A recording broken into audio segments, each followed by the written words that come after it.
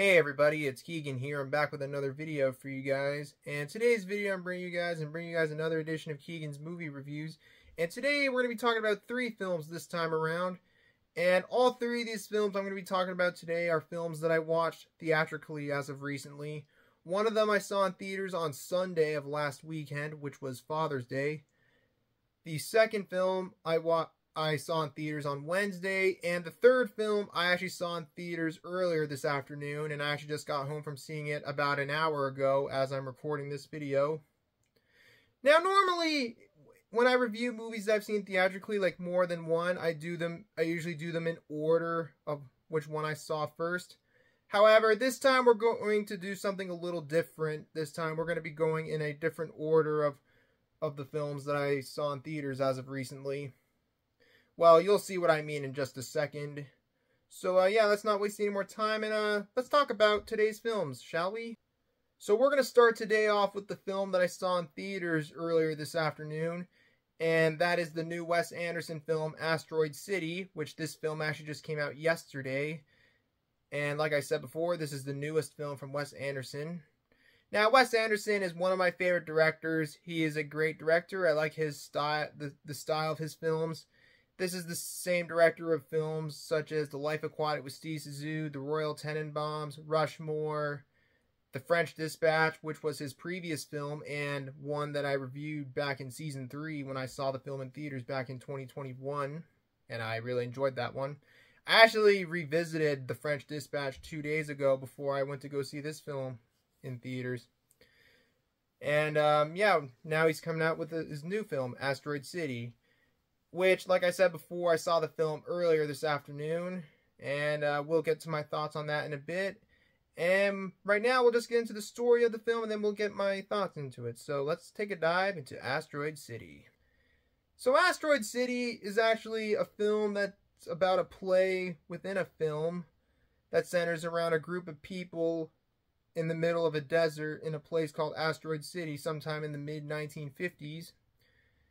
And it follows these group of people spending their time. Some of them are stranded on Asteroid City, while people who live in Asteroid City.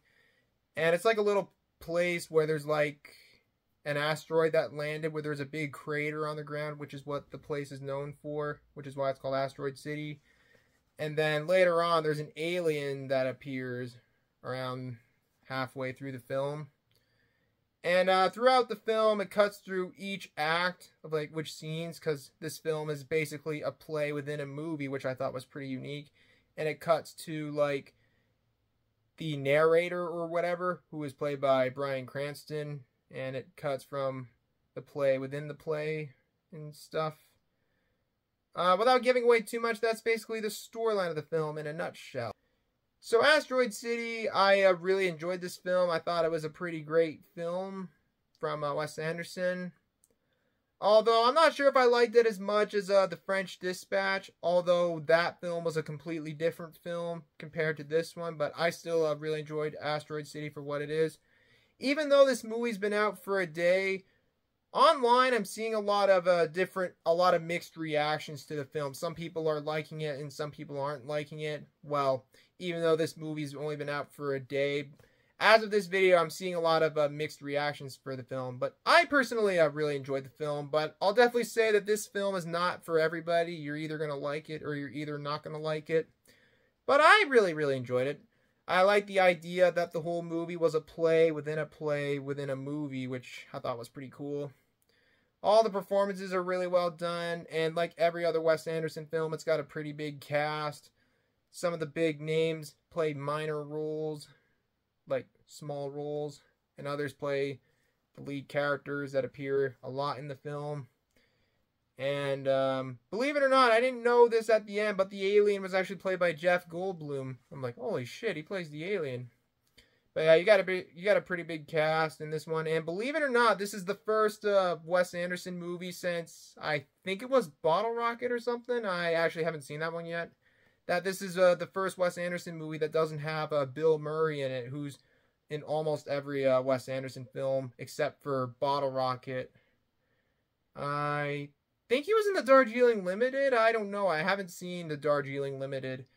I haven't seen Bottle Rocket or the Darjeeling Limited, but those two are films I plan to cross off my watch list this year. I know that's a bit off topic, but I wanted to point that out, but I got to get back to the film here. But I really enjoyed this one. I like the style. It's kind of your traditional Wes Anderson style. It's got the same old style, but in a different film. While I don't think this movie was... I don't know if I liked the movie as much as I enjoyed The French Dispatch, even though this and The French Dispatch are two different films. But I still really enjoyed Asteroid City for what it was. I definitely see myself watching it again. And I will definitely get it when it comes out on Blu-ray sometime this year. Maybe in September or something, I'm not sure. Or October. But if you like Wes Anderson's other films, you're probably going to love this one. But if you're wanting to check out a Wes Anderson film for the first time, I suggest you could check it out. But I would definitely check out his other films after you watch this one. But you're either going to like this movie, you might not. But I really, really enjoyed it for what it was. But anyways, I don't have anything else to add, so I'm going to give Asteroid City an 8.4 out of 10. The next film I'm going to be talking about in this video is the one I saw in theaters on Sunday of last weekend, which was Father's Day, of course. And that is the 1974 John Cassavetes film, A Woman Under the Influence, which was written and directed by John Cassavetes and was originally released on November 18th, 1974. And I watched the film for the first time on Sunday of last weekend. Now, I actually own this film on Blu-ray in the John Cassavetes 5 Film Collection Criterion box set. Even though I already own it, I saw it in theaters because why not? Despite already owning the film on Blu-ray. This is my third film from this director that I've seen. And the name John Cassavetes sounds familiar because he's actually the co-star of the film Rosemary's Baby, which I actually talked about in my last movie review that I uploaded 2 weeks ago. Yeah, he directed this movie. So I'm not really going to go into too much into this film, other than the story and my thoughts of the film, without giving away too much, of course. So let's take a dive into A Woman Under the Influence. Now this film centers around Nick and Mabel Longyetti, played by Peter Falk and Gina Rollins, a couple with 3 kids. Now, one day, Mabel starts to act a little strange, like she's not herself, like over the course of a few days, and then Nick, along with Mabel's mother, starts to realize that Mabel's having some sort of mental health issues. And then later on in the film, they ship her off to a institution for over the course of 6 months to see if she'll get better. And then, basically, it shows how it affects the family before and after they send her off to the institution. And the aftermath of once she gets out of the institution 6 months later. And without giving away too much, that's basically the story of the film. Now, this is the third film from John Cassavetes that I've seen. And so far, well, I wouldn't say it's my least favorite. It's not my favorite that I've seen so far. Although, there is some stuff I enjoy about the film. It's a well-made, it's a well-shot, and a very well-acted film. And especially the performances from the child actors are really well done, too. And John Cassavetes was known for being the godfather of American independent cinema. Not really going to go too much into that in this video, but if you know a little bit about John Cassavetes, then you probably know about that. Anyways, I enjoy the film for what it is, although there are some issues I have with the film. I find the film is a bit too long. It didn't really need to be over 2.5 hours long. And some scenes kind of dragged on for a bit longer than they needed to be. But those are just some minor issues with the film. It does have a pretty good storyline of the movie, but I don't know. I just didn't love it as much as I thought I would. But I still enjoyed the film for what it is. But it's definitely not my favorite film from John Cassavetes that I've seen so far. But I don't really have a whole lot to say about the film. Like I said before, I don't really have a whole lot to say about this movie. So we could just move on to the next film pretty quickly. But if you enjoyed some of the other films that John Cassavetes has directed, then I guess it's pretty good. I'll probably talk about his other films someday on the channel. But I don't really have a whole lot to say, so I'm just going to give A Woman Under the Influence a 7.5 out of 10. And finally, the third and final film I'm going to be talking about in this video is the film that I saw in theaters on Wednesday, and that is the 2022 Switzerland film, Mad Heidi, which this film is actually a crowd-funded film, interestingly enough. And this film was originally released on November 24th, 2022. However, it got re-released and was released in Canada, well, in the theater that I went to see it, at least for one night, on June 21st of 2023, which was on Wednesday. And I saw this film in theaters with my brother and his girlfriend. And this was actually a one-night event screening of the film. I think it's like one of those Fathom events, I believe is what it's called. I'm not really sure. But I went to this movie pretty blinded as possible. Although I know that the film was actually the whole film was a crowd-funded film.